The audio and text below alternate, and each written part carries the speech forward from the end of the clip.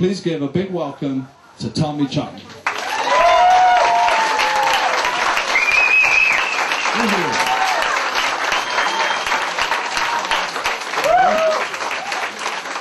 thank you, please.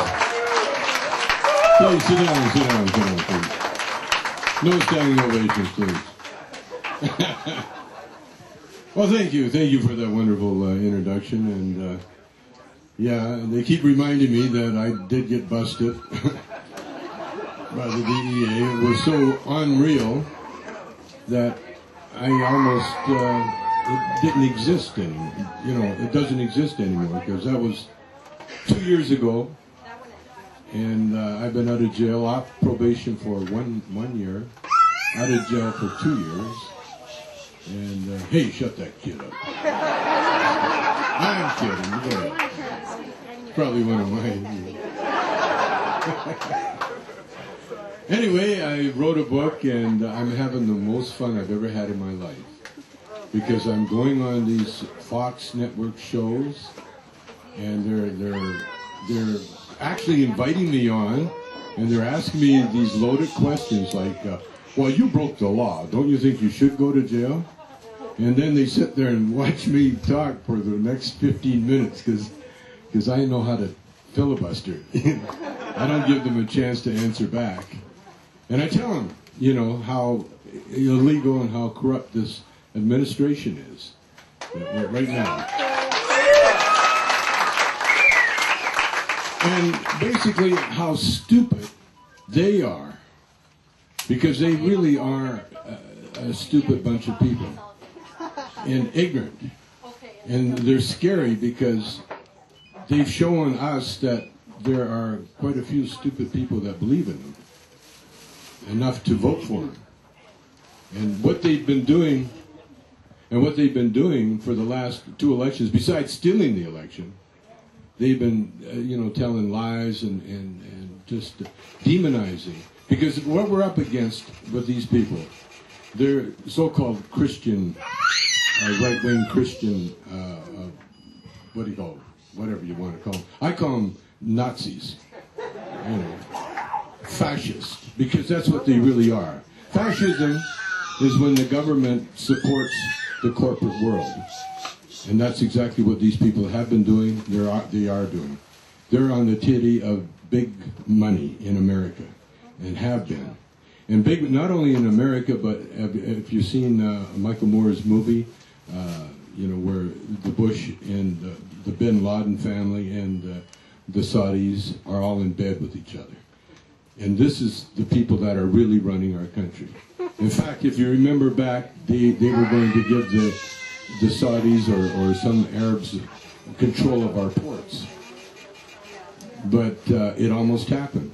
It came very close, but not to worry, because these aren't the same, you know, terrorists that attacked us. These are friendly guys that actually own the country. So it really makes you wonder, you know, if that terrorist attack was really a terrorist attack, or was it set up by these corporate people? Because apparently these guys will go to any length to get in power and to take all the money they can. They're pirates. They've abducted this country, and they've been raping it and pillaging it ever since they've been in power. And lie after lie after lie, and all we can do is sit there and look at them. And me, in my case, I sat in jail and looked at them. And my only crime, really, was I was just, you know, so tied up in my life. I was a pot comedian. And all I wanted to do, really, was smoke pot and tell jokes. It was a perfect life. I enjoyed it, and I wasn't. I didn't want to be an activist. I didn't want to do that marijuana march, because marijuana and march don't really go together. You know? But that was my crime. That was a crime I committed to myself, basically, because while I was blissfully smoking my weed and telling my jokes, the Bush administration and the Republican Party were systematically taking apart our country, our freedoms, our way of life, our Constitution. They were ripping it apart, and they were selling it. They were just taking us back to McCarthyism, even back further. And under the guise of all these stupid laws that they snuck in. They snuck in all these laws, you know, the pot law that they busted me on. The head of the narcotics in Los Angeles didn't even know that this law existed. They were so shocked after the DEA had busted us and taken, you know, my money and my, you know, out of my house and taken the computers and the bongs. Our lawyers went to the head of the narcotics in Los Angeles, and they had to look up the statute to find out what law I broke, because it was a law that was never enforced in California. It was only enforced in 2 states, Pennsylvania, the home of the DEA, and Ohio, the home of idiots,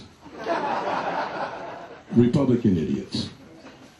And what they did, they blindsided me, and to the point where I really technically never broke any law. That's why they had to threaten my wife and my son with imprisonment. And that was why I pled guilty. Because I intended to plead not guilty. I wanted to go to court. I wanted to stand up and make them prove how a glass pipe could be a threat to anybody's health, or to be illegal in any way.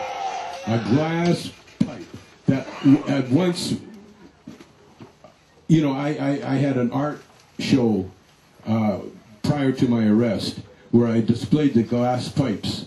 And the DEA, they were undercover and they were there filming it.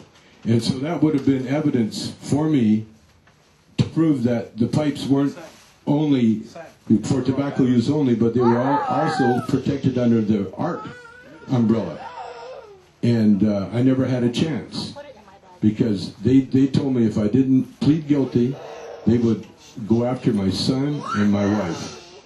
Now my son, he could have done the time, you know, but I couldn't envision me visiting my wife in jail for something that I did. I would sooner get the death penalty, because, you know, that wouldn't be fair, and I would never do it. And the government knew that.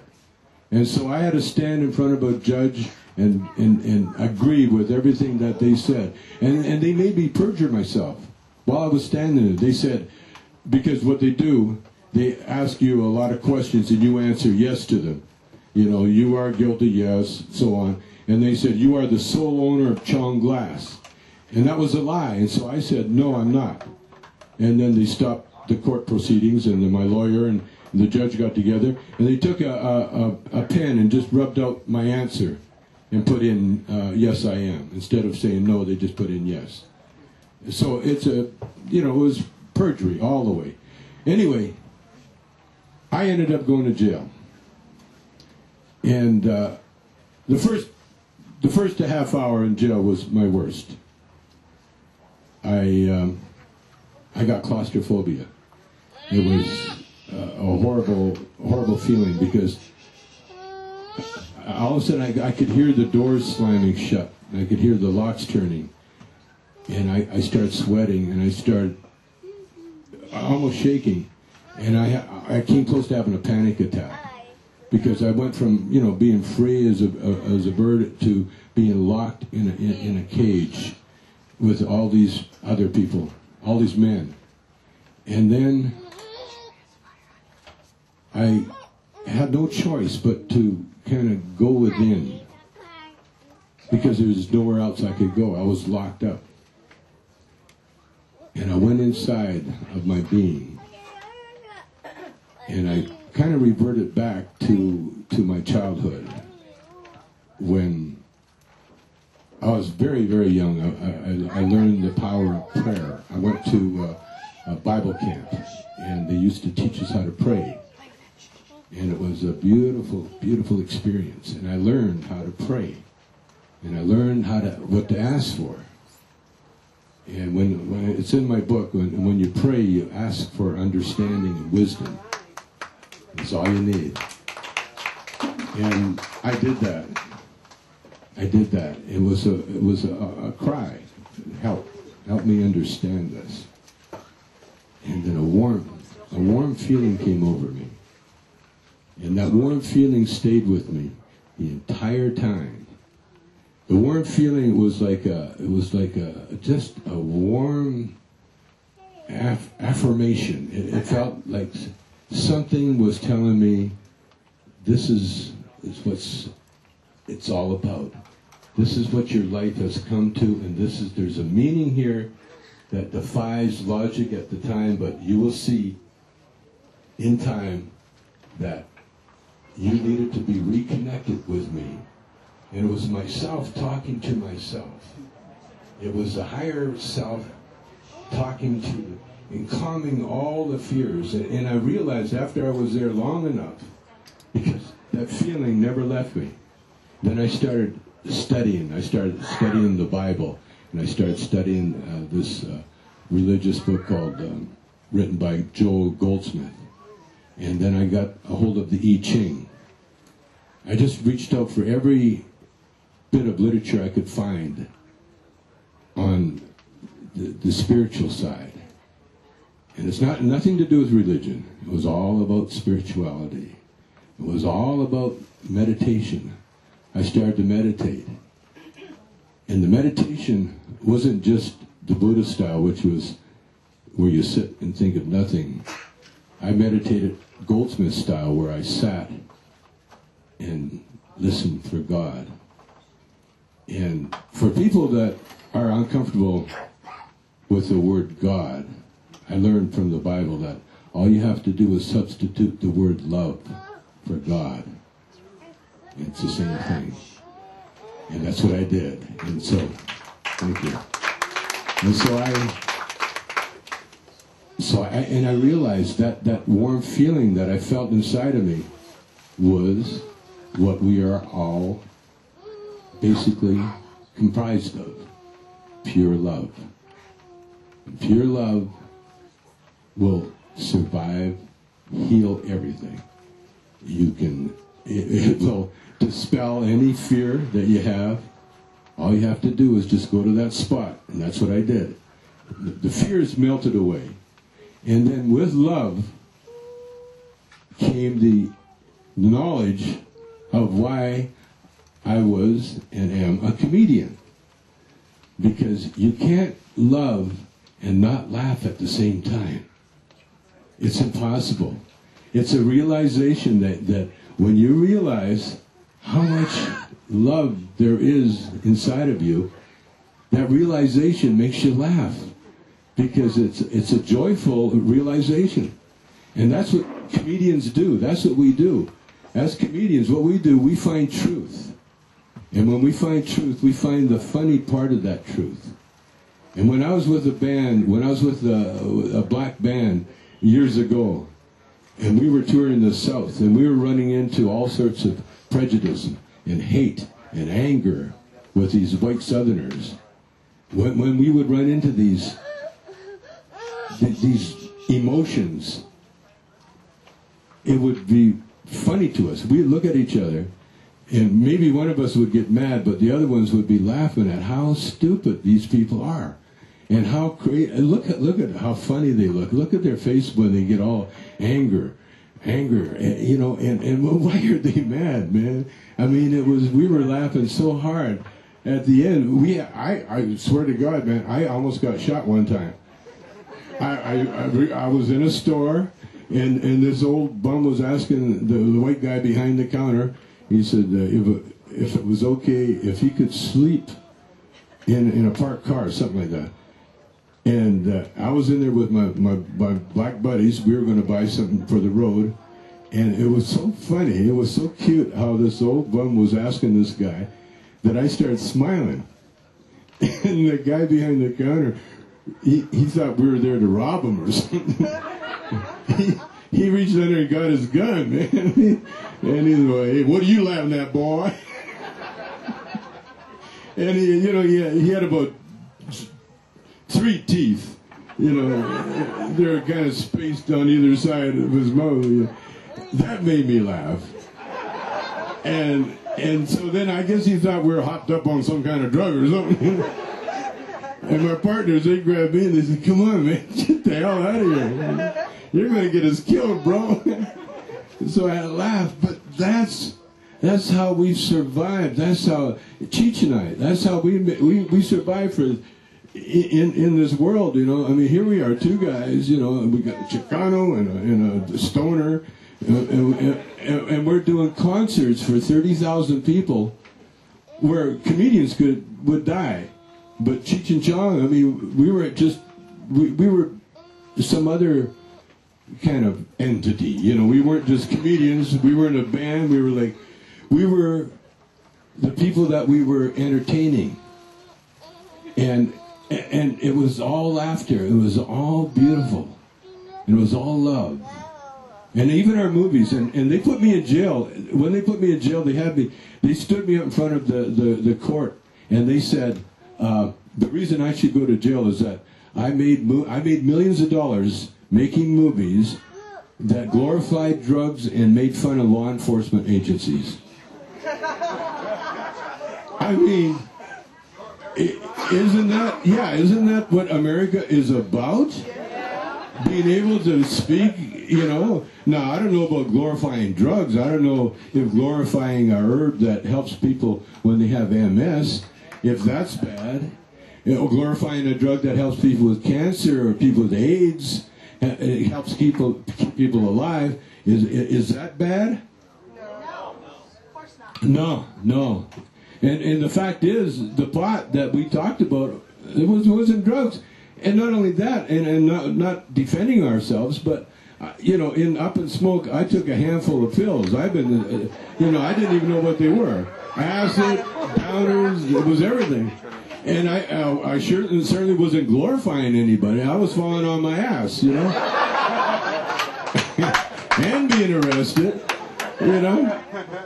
I mean, if that's glorifying drugs, then, you know, I'm sorry, then Arnold Schwarzenegger is glorifying killing when he kills all those people as a Terminator. So it's make-believe, and these guys couldn't believe this is a fucking movie. I'm an actor.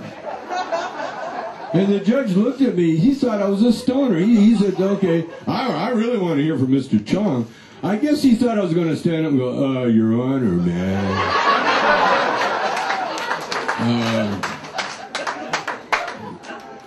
No, I stood up there and I was more articulate than my lawyer. My lawyer, he couldn't talk. He was so nervous because my lawyer knew I was going to jail. Everybody, all the legal people knew I was going to jail. They pretended to me, you know, that, "Oh, well, you might get house arrest." And, you know, and when you're a defendant, you're always holding out hope. You don't believe this is going to happen to you. It can't happen to you, you know. I mean, like Martha Stewart, when she went to jail, I know that she's thinking, what are they thinking, you know? Look at me, I'm Martha Stewart, and I might have lied, but I mean, jail? But on the upside, now when I'm on Fox TV or any of the stations, they ask me, "What kind of jail was it?" I says, "It was exactly the kind of jail they're building for Republicans." You know, the ones they built for Watergate? Remember Nixon and Haldeman and all those criminals when they went to jail?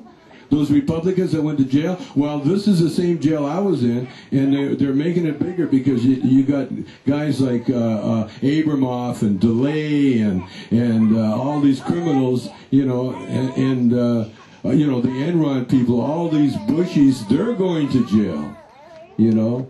And so I turn it around now, and I realized, because when I was standing up there being sentenced, I heard that voice again. And it kept going over and over again. And like I said in my book, "Thy will be done. Thy will be done." And that was comforting to me. Because what was happening to me wasn't what Bush and them were doing to me. It was what the cosmos, what the sage, what the higher power was sending me on a mission. And I'm in that mission right now. I'm on that mission right now. I'm talking to everybody that I can talk to. I'm on television. I'm selling a book. I'm everywhere telling them what assholes Bush and the boys are. And I'm never... I'll be like Cher in her farewell tour, man. It's not going to end. You know, because they even said to me, aren't you over that yet? I said, no. No, because, you know, I started counting up how much money I lost when they put me in jail. Cheech and I had 2 movie offers. That's $5 million there. We had a television show. I was on that 70s show. You know, there was a lot of personal appearances. They'd taken me for about close to $8 million in lost wages. And see what they think. They're putting an old stoner, all I'd ever do, because you see in the movies that I do get high and play music, and what's the difference? He's going to just get high and sit in the jail. And by the way, you know what they did? Every time, when I was in jail, I wasn't in there a week before people were offering me pot. Pot. The only problem was, it was snitches from the government. They were trying to get me to smoke so they could bust me, so they could have the headline, oh, Chong got busted smoking dope in jail. But I fooled them all, man. I quit 2 weeks. I quit before I went to jail. I quit during while I was in jail, and I stayed clean all the time up to now. Except, I'll tell you the truth, I was in Canada, I got off probation, I lit up just for a celebration in Toke, you know. Yeah, I did it, man. And what I learned, you know, and that's another thing. And people, you know, these right-wing guys say, well, why did you quit smoking dope? You know, they're looking for some kind of remorse, some kind of, you know, that I'm going to say, well, you know, I learned my lesson and I'm sorry, you know. I told them I quit smoking dope just to show you idiots that it's not addicting. It's not addicting. And the only reason it is illegal, if pot was addicting, it wouldn't be illegal, because then somebody, like the tobacco companies, could control it, and then they could sell it like the drug pushers they are. You know, and same as the medicine. That's why the pharmaceutical companies, they don't want pot legal. They can't afford pot being legal. And not only the pharmaceutical companies, but you take all these societies that, you know, like the Cancer Society, the Heart Society, all these societies that make money. As long as this is a disease that can't be cured, they'll always be asking you for money to support their cause where they're looking for a cure. Well, the truth is, there's been a cure for cancer for years. There's been a cure for MS for years. And it's been suppressed by this government of ours, by the pharmaceutical companies that make millions and billions of dollars selling us their medicines that only help the symptoms, and not even that. It kills more people than it helps. All these medicines. And this is stuff that the government and the media, which is the same thing, by the way, you know, for the most part, you know, it's controlled. This government is controlling the media, because when I was busted, Fox News was there, you know, and Fox News was there long before my lawyer got there. You know, Fox News was sitting there, and the helicopters were hovering above, and they're busting a guy, me, for shipping bongs. Now, when we were in California, we went to the license department. We got a license. We told them exactly what we were making. Bongs. We were making glass pipes. They gave us a license. They took our money. We got our tax number. We were paying taxes. We were totally legal in every sense of the word. And the only reason we got busted was because the DEA set up a phony head shop in Pennsylvania, and they begged our company to send the bongs to them, and we wouldn't do it. They had to finally fly to LA, put an undercover agent in the company, and then finally the bongs were sent. The law was broken. And for that, you know, here I am now. But there again, you know, this is the outrage that I felt while I was in jail, by the way. I was in Trapping all the way, but while I was in jail, I felt embarrassed. I was embarrassed because I'm all puffing about my case. And then all of a sudden I'm talking to people that had been in jail for 30 years. for growing pot and having a pellet gun beside the bed when they were busted. They were. The worst case was this: there was two Mexican nationalists from the workers, day workers that were standing by a Home Depot, and the DEA picked them up and paid them like $100. We're going to work you for the day. And the DEA took them and they dressed them in suits, and then they handed them a pound of cocaine to pose for a picture. Then they busted them. And they had kept them in jail, and they were in jail for 3 years before they learned enough English to tell their story. And they finally got out. But they were in jail for 3 years. This is what we're up against. This is the DEA. This is the government sting. This is just one story. One story. While I was there, a prisoner died from neglect. Pure neglect. He had what they call valley fever. And when you're in jail in the desert, apparently you get this valley fever. They don't know what it is. It just comes up when the wind comes up. It could be the fact that the jail is built over top of an old oil well site, where they dump everything in the ground. And so when the wind comes around and you get valley fever, it's like AIDS. You drop your weight, and you drop enough weight, you die. And many people have died from this valley fever. While I was in jail, there was one prisoner that was so sick he couldn't get out of his bed, and no one would come and help him. And so he finally, the day before he died, he managed to crawl out of his bed, and so they put him in a wheelchair, and the prisoners themselves took him over to the infirmary. And he died that night, and they cremated him the next day. So there wouldn't be any autopsy. And then all they did was send his family a notice saying, your son died, sorry, and he's cremated. You come and get the remains, and that's it. That's because he was in the penal system. The federal government's penal system, by the way, is another thing that I learned there. It's the jail I was in, and the jails across the country that Martha's in, they're all privately owned by a company I think in Denmark. It was called Wackenhut for a while, and now it's called Geo. They keep changing the name, so it makes it harder for people to sue them for wrongful arrest. While I was in jail, there were many guys in there hoping for appeals, and forget it. One guy appealed successfully, and he's still in jail because the jail just choose to ignore the court order. They have that power. So, on the bright side, there is a bright side to all this. That's the same system that's going to be prosecuting the Bush administration when his ass is out of jail. Yeah, because you count him. He's committed so many crimes. Him and his guys have committed so many crimes. And they talk about the axes of evil. There's Bush, Cheney, and Rumsfeld. I call them the axes of feeble. Because every one of them, you can see every one of them have a substance abuse problem. I believe, we know Cheney's a drunk. We know that. He got so drunk he shot his best friend in the face.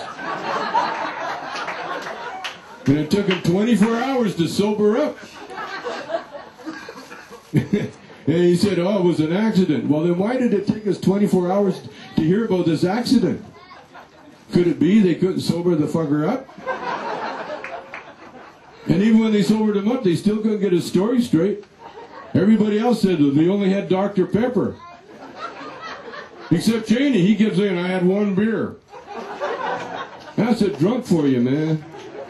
He's an alcoholic. Rumsfeld, I don't know what he's on. Probably downers, because he keeps talking to himself, Are we doing good in Iraq? No, but we're going to get better. Should we have more troops in Iraq? Yes, we should, but we don't have them. He talks to himself.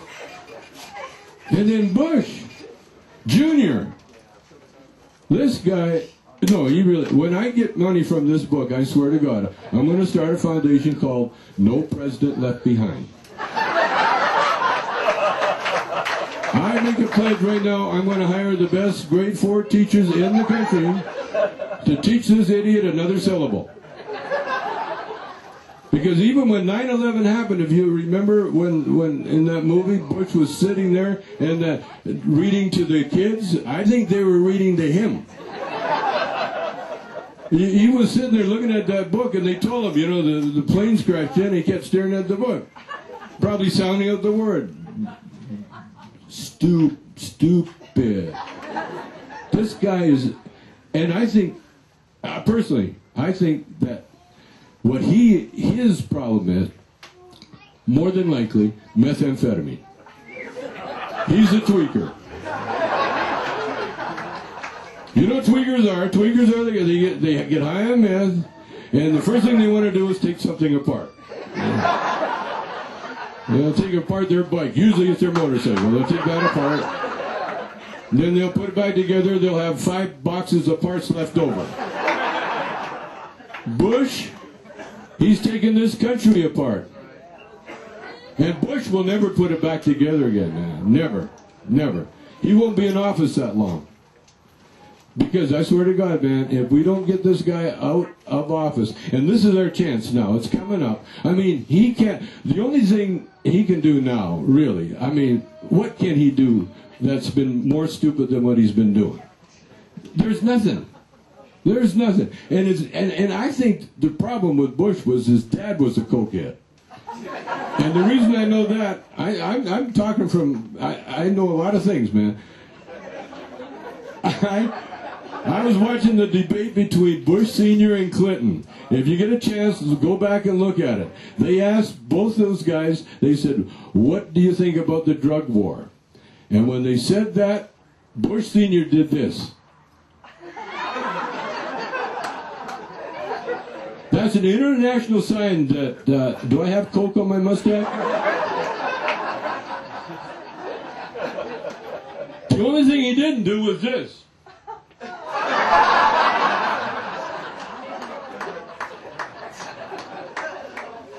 Of course he's a cokehead. He's skinny. Look at him. You know, at that age, you should be a big fat tub, you know, like Rumsfeld and the rest of the boys. But George Sr., man, he's, you know, and he's nervous, too. You look at him. George Jr.'s got that little coke thing, you know. You see him up there, he can't stay, you know, he can't, and he can't think properly either, you know. Fool me once, shame on you. Fool me twice. Don't fool me twice. Not nice to fool. The decider. The decider. Well, when Bubba gets ass in jail, he'll be the decider, all right. They'll be saying, hey, what part do you want, boy? And it's coming, man. It's coming because I'm fantasized, but the thing that the IChong taught me is that the IChong itself is a book of changes. The IChong says the only thing constant in this universe is change. And so what goes up must come down. What goes around comes around. For every action there's a reaction. And for all the bullshit that George Bush and the boys have put us through, he's going to get it back. And karma is unrelenting. It's unrelenting. You can't escape it. It's impossible to escape unless you break the cycle and become enlightened. Now the chances of that,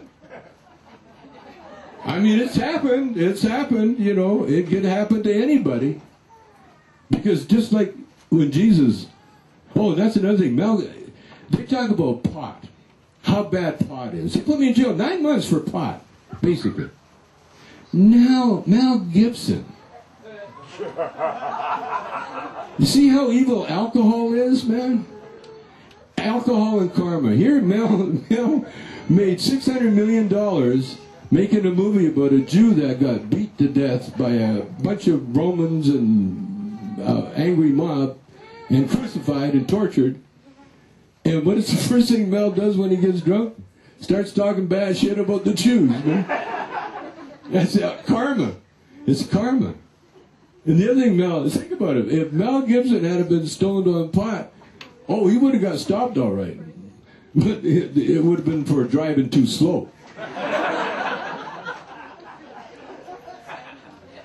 So we have to, what we have to do, and what I'm doing now is, I got off my butt. I quit smoking pot, and I'm going to stay clean until unless I get MS, then I'm going to start smoking again, or cancer, or if I'm going to stay clean until, and keep talking until we get a change, a proper change in our government, and I'm going to make sure, you know, that we look at all the details, you know. Because I love Al Gore, and I love his movie, and I love what he stands for and everything else, but he didn't fight hard enough for us when they stole the election. You know, there could have been a lot more done, you know, because they out in Ohio, they had a town, 500 people, had 3,000 votes. It's true. True. And voting machines were late getting to these black precincts or the Democratic precincts. And the lineups stretched until midnight. And people got tired and they went home. And they never voted. And that kind of stuff has been going on. And so what we have to do as concerned citizens, because I was asked, they said, if you don't like it here, why don't you go back to Canada? And I told them, fuck you, man. I'm an American. I'm American, man. I took a vow to uphold the Constitution. And the reason I love this country is because I can stand up here and talk and tell people what idiots that we have running this government. And it's not only a right, it's a duty. You know, because when you're on probation, for instance, if you see a crime and you don't report it, you violate your probation. And what they aim that for me is like if I seen someone smoking dope or selling dope or something, and I don't report it, then I violate my probation. But they said crime. They didn't specify what kind of crime. And so, actually, it's my duty as a citizen that I see these guys mess up the way they're messing up.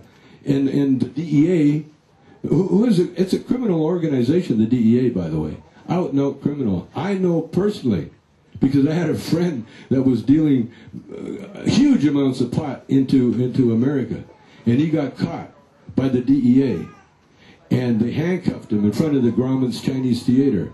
And then they asked him where his safe house was, and he told them. And so they said, how much money is in there? He told them, well, $500,000. How much drugs? He says, about the same. So there's $1 million, $500,000 in cash, $1 million in drugs. They took him down to the station, and about 4 hours later, they opened the door, and they took off his cuffs, and they said, get out of here. It never hit the paper. He never was in charge with anything. He's up in Canada now. Gee, what happened to that $500,000 in cash? Let me think. Could it be that the DEA agents sat around and split it up amongst themselves? And then sold the drugs? And this is just one incident? So, come on, folks. This is what we're up against. And that's why people ask me, you know, what would you tell a pot, you know, someone that's growing pot? I'd say be very careful, man. Be very careful. There are snitches everywhere you look.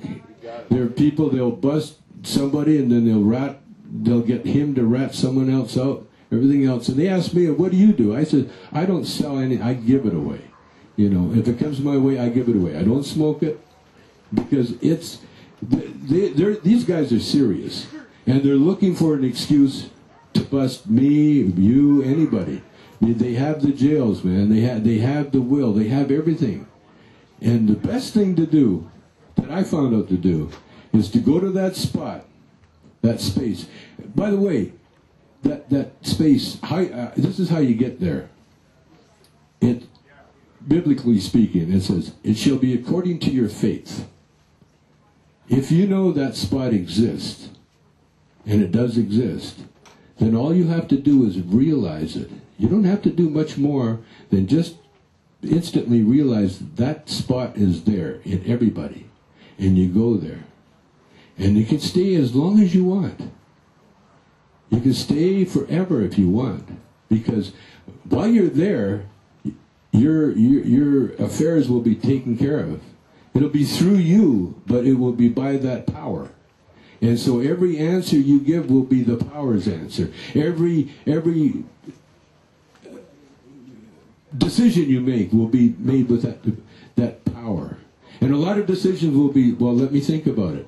Because a lot of decisions need to be thought about. And it's called non-action. It's called resist not evil. Don't give it any energy. That's why anger only begets more anger. Insults only beget more insults. And that's the way it works. The only thing that trumps all that negative energy is the energy of love. The energy of love in it. You don't have to say a word. You just have to go to that spot where that love exists. Because that's what you're all made of. Pure love. That's the essence of what we are. And always remember that darkness is only the absence of light. There is only light. There is no darkness. There is only good. There is no evil. Because evil is only the absence of good.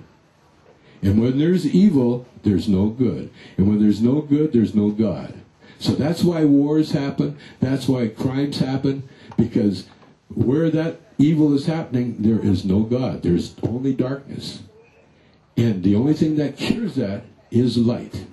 And the only light that is real is from the source. And the source, every one of us has that light. Every living being on this planet has that light.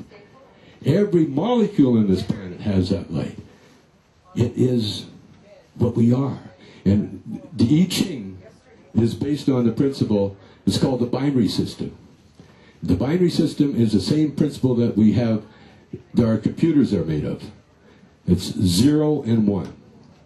And by the way, coincidentally, that's the same system that our DNA is, 0 and 1.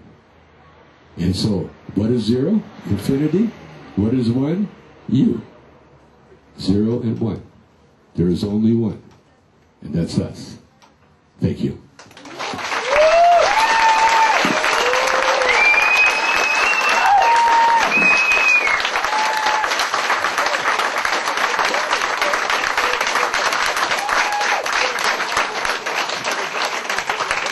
Okay, folks, we'll take a few questions.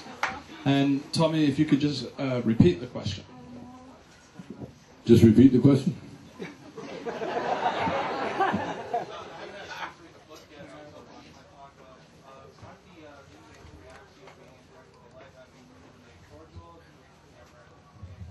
The inmates, the weirdest thing about going to jail, and you guys probably know what I'm talking about. If you ever drive by, I mean, if you ever drive by, a road crew, you notice you don't look at their faces. You kind of almost look away. They're there, but you kind of ooh, because it's like by the grace of God, they're I am, or there's my kid, or something. You know, if you have no one in jail, you don't look at them. If you have someone in jail, you kind of see if they're there. It's the same thing as before you go into jail, you're a citizen. But when you walk into that, it's like going into another dimension. As soon as I got into that dimension, I was one of them. And I was not only one of them, I was a famous one. So they loved me. I loved them. It was a mutual thing. Everybody, by the way, the guards treated me well. You know, I mean, they looked at my butt a lot, but, you know, they treated me well. Well, thank you very much. Thank you. Thank you. Was that? Oh, thank you, dear. And so do you, by the way. You go. Yes, sir. Yeah, have you ever thought about doing a reunion with Cheech? You know, I've been trying to. Cheech came out to the prison to visit me, but he only came one time. And I think he was a little nervous because he knows that you can get time off if you turn someone in. He was afraid I was going to go. Hey, he did it, man. We've been trying to kind of get together, but Cheech is sort of on his own. He went the other path, you know. He went straight, you know, the Geraldo Don Johnson route, you know. And I always say it this way, you know, Cheech went back to his roots, and I stayed with my buds. So I don't think so. Is there any members of the original Shades? Yeah, there is. There's a few around. There's a couple of guys. Tommy Melton's still around. Bernie and my brother Stan. Yeah, he's still there. Oh, you did? You had a crush on Stan. Oh, you're telling me that you had a crush on my brother, huh? I'm used to it. Now, I'd be up there playing, and a girl would walk up, a real pretty girl, and hand me a note. And I'd read the note and say, "Give this to the drummer." In the back, yeah. When you were prosecuted, do you think that someone snitched you out? Like, why were you prosecuted and other head shops weren't prosecuted? Like on the internet and just say, like, down the street there's head shops that you can walk into and buy pipes or tobacco use? Well, it was very obvious that they wanted the Pope of Pot. You know, they wanted Chong and Cheech and Chong. You know. Yeah, because, you know, they didn't care. They didn't care about the guys. The glass blowers they put on house arrest, by the way, brought their equipment in the house and kept making glass. You know, what was the difference? You know, it would be a house arrest in the factory or a house arrest in the house. No, it was pure. They're out to get me, and they got me, and now they're going to have to deal with me. Yes, sir. Is your company still going to be producing products? No. You mean the glass company? No. Unfortunately, part of the deal I signed with the government was that I would not I would dissolve Chong glass, and so I don't sell bongs anymore, but we do sell thongs. And my face around them too. And the beard fits right in nicely. Yes, ma'am. About your last few statements were rather profound, actually. And I wondered, did you come by that understanding gradually, or were there moments? It's something that, it's a knowledge that I've always kept to myself. It's hard to share enlightenment with people that are unenlightened. It's very hard. I mean, even in this room, I know there's people here that are just looking at me going, That's not funny. But then, you know, but that's the way it's always been, you know, and I've always had those thoughts from the beginning, from forever. See, the thing is, we have always been here. Different sizes, different shapes, different bodies, but we have always been here. People get confused with eternity and infinity. It's forever. So there's never been a middle, there's never been a beginning, never been an end. So you've always been here, you've always been here, I've always been here. But we can't know these things and function in whatever we're doing at the time. We all have our stuff to do. We all have our trips to do. We don't all have the luxury of you know, meditating on a mountaintop, contemplating life, you know. But the realization of who you are has to come individually at your own time. And that's what happened to me. When I was put in jail, that was the kick in the butt that put me on the path. And that was a kick in the butt that's made me, allowed me to speak up. Before that, I had no reason to. You know, it's like keep your religious beliefs to yourself. Now they've given me a chance and an opportunity to share with those. And so it's, we've always been here, and we'll always be here. Yes, ma'am. Isn't entrapment illegal?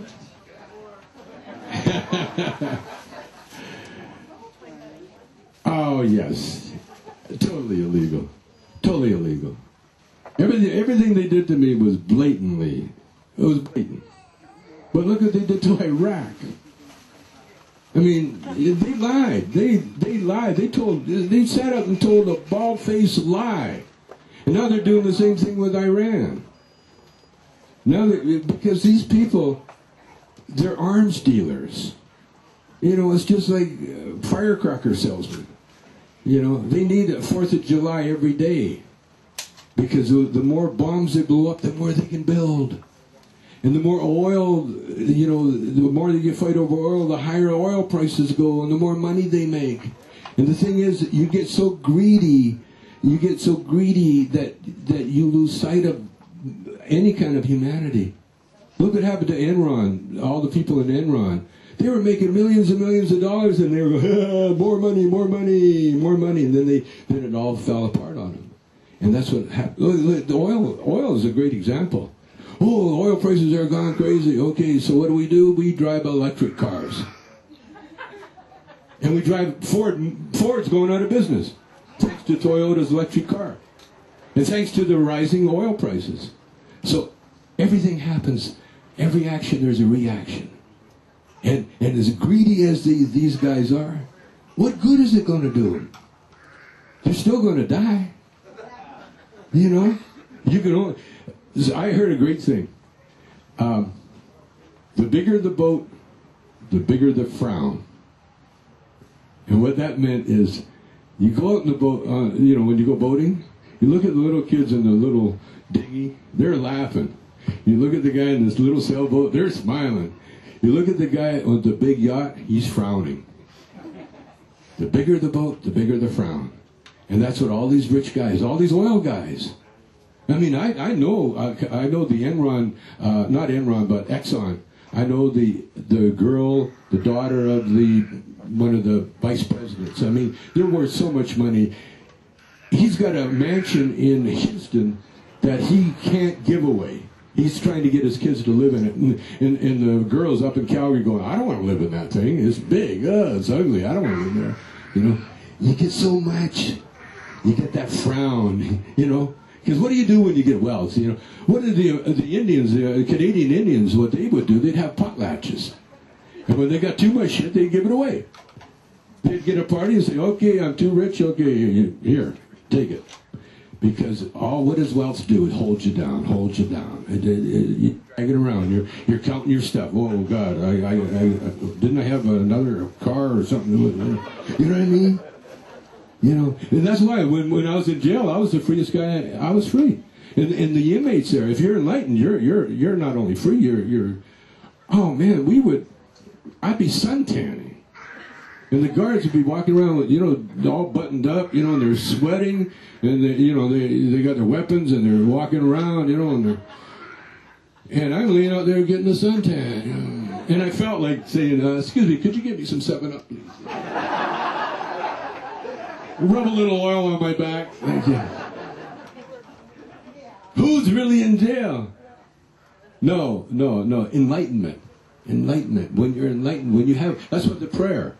When you pray for wisdom and understanding, you don't need anything else. The last thing I did when I was there, I joined the Indian Sweat Lodge. And the Indian Sweat Lodge is beautiful. It was the Indians' religion. And they invited me, and they don't invite everybody, but they invited me, and they told me, and I didn't go right away because they told me, okay, 2 rules, no homosexuality and no drugs. And I said, oh, why no homosexuality? Just joking, of course. But that's what people think, you know, they think, oh, Sweat Lodge, naked men, you know. But what it was incredible. The Sweat Lodge, it's a little hut, an ipi, it's about this big, and it's made out of willows, and then they cover like skins or canvas or plastic, whatever they got over it.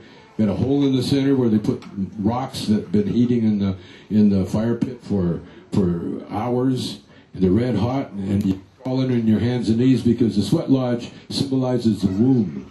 And you're symbolically crawling on your hands and knees, being humble, crawling back into the womb. And when you get around there, they close the flap and they start playing the drum. And they start chanting like, hey, hey, hey.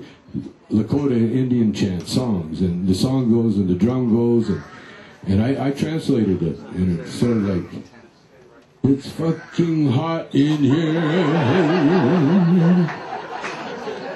my balls are melting out,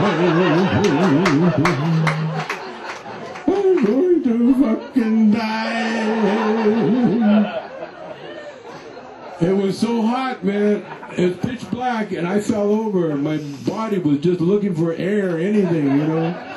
And the heat, and they kept throwing water on the rocks. You know, oh fuck, it was hot, so hot. I could feel my spirit leave my body, and my spirit said, "I'll be outside.